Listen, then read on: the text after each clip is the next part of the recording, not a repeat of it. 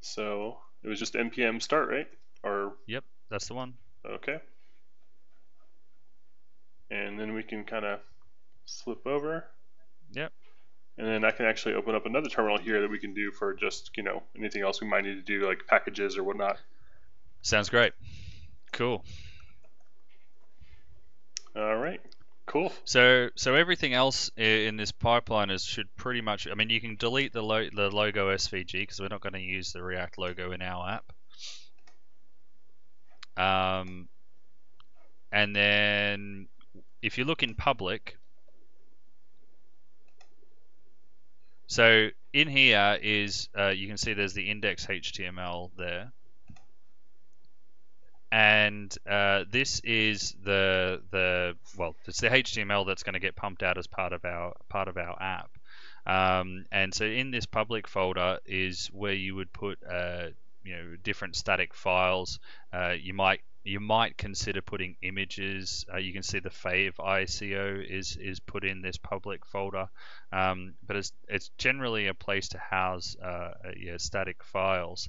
But you generally won't put a lot of things in here, and the reason being is that Webpack actually can bundle up your images and everything, and a lot of your static files altogether. So you might not consider using this public folder.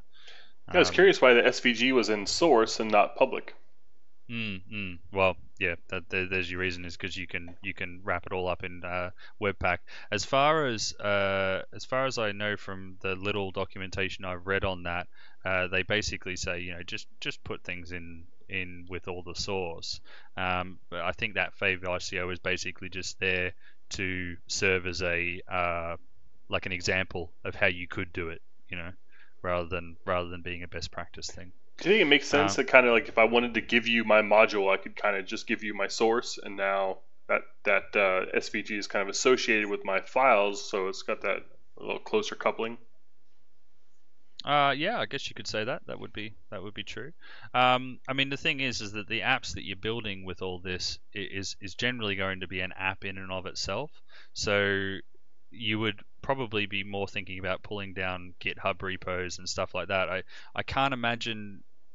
Well, I'm not saying that it's impossible to do. I'm just saying that I can't think of a good example for why you would like put this up on npm, for example. Right. So yeah. So that's the static files, right? The thing that might interest you here in terms of learning React is, see how you've got that div there with the ID root? Yep. Yeah, so then head into index.js. Right, so this is the entry point for the application, and you can see there that we're using React DOM.render. Now React DOM.render is the thing that actually sort of says, okay, render my app into the virtual DOM, which then does all the diffing and all the rest of it, and then renders it into the browser DOM. Now you can see there that the render takes two parameters. The first being a React element, or a React class, actually, sorry, rather than a React element. They're subtly different, and I won't go into why right now, but in any case, it takes a React class. And then the second parameter is a DOM node, which is just saying render my application here. So you can see there we're grabbing the root, and so that will grab the index HTML root and render app into that. So that's how all that hangs together as it stands. Cool. That's how our Hello World is working. So we're ready to start building our actual application now. So I think what might be a good place to start is have a look at our contract. What data we're actually going to be working with in order to be able to build our app, because then we can sort of meld that data into the app that we're going to build. Okay. So let's head over to the Marvel developer site, for which I think if you just type in Marvel developer into Google, you should find it. There you go, All Marvel right. developer portal. Cool. So in here, you'll need an account, and then it will give you a key that you can use. But the more pressing thing is that API documentation, because they've got this like live documentation where you can actually make calls. Oh, well, there you go. The test calls there is actually, I've just pointed to the wrong part. But yeah, Okay. so you'll need to sign up here. All And I right. And guess so get a key seems like a way to do that, right? yeah, absolutely. All right. Sign in with Facebook. Cool. So there we go. All right, so we want to go ahead and well, first of all, let's just click on the get a key. All Just right. make sure that we're logged in and everything. And this I'm has going to give me terms a of few use. minutes to read. Yeah, so let's read this word for word.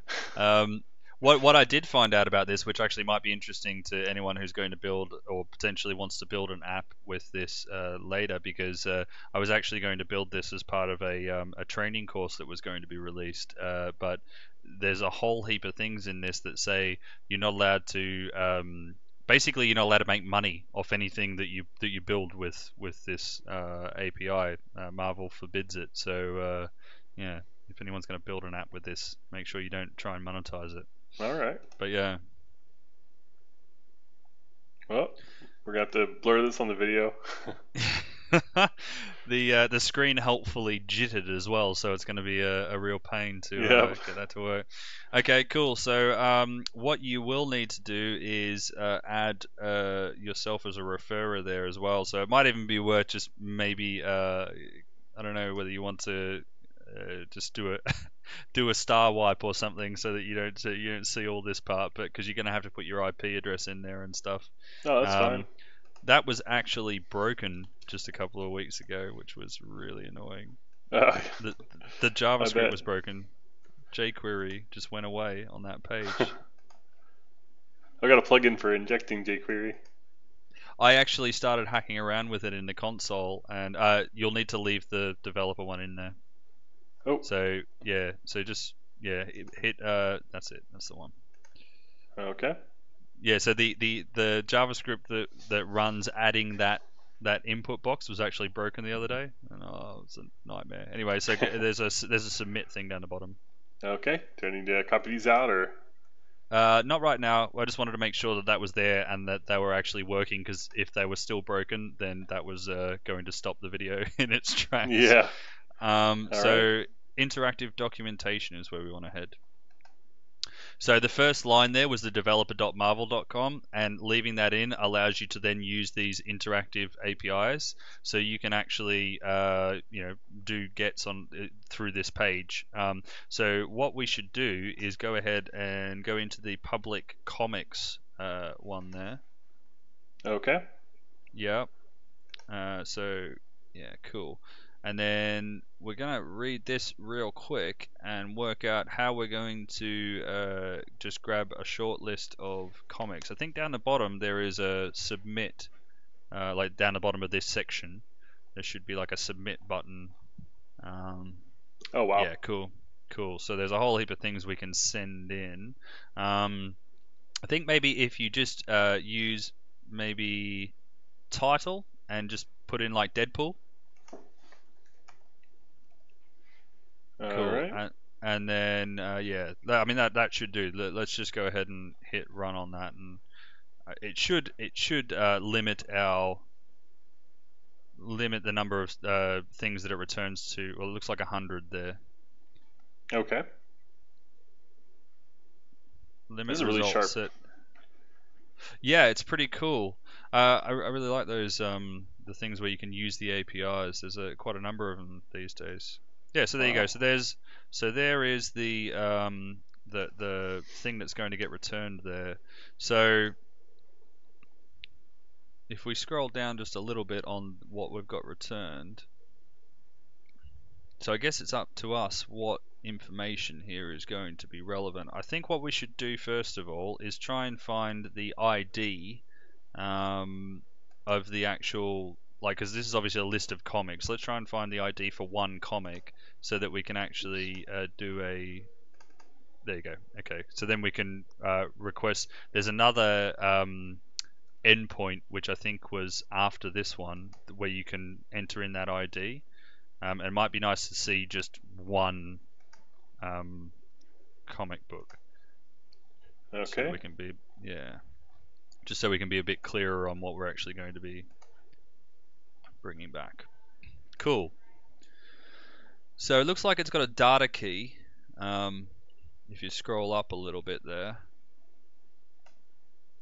So yeah, data looks like where we're actually needing to go, because you can see the IDs just below in the results there. So we need to go data, results, and then there's the actual information from there.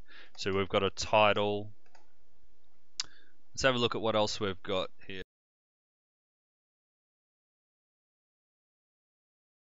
So go ahead and copy. We'll just copy paste this, and we'll chuck it into. We'll put it in app for now. So app.js. And outside of the class, let's define the object. So, and with ES6 syntax, you don't use var anymore, so we're going to use const. Okay. Yeah.